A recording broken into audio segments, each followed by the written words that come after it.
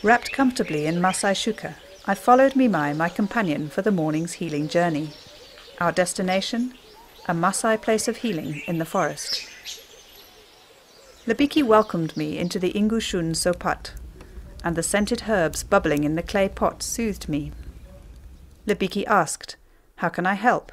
and his consultation, massage and medicinal tea addressed my health in all its dimensions: physical, emotional, mental and spiritual.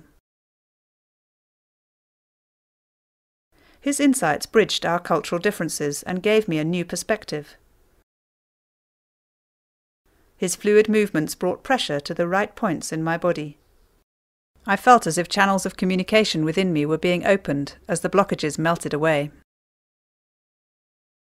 Then a warmth came over my shoulders and back as Labiki passed hot wood from the olorian tree across my body.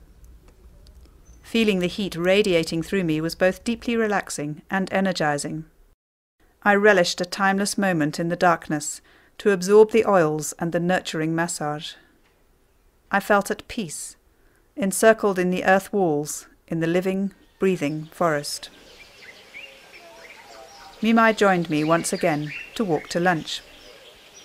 In keeping with Maasai tradition, I was given a cowbell with which to summon a companion for the walk home. Left alone, I enjoyed the colours, flavours and textures of the fresh food. Reflecting on the morning, I began to see the sources of my health in new ways. We talked easily and openly on the path back to Gibb's farm. And once I said goodbye to Mimai, I was ready to return to my familiar world afresh.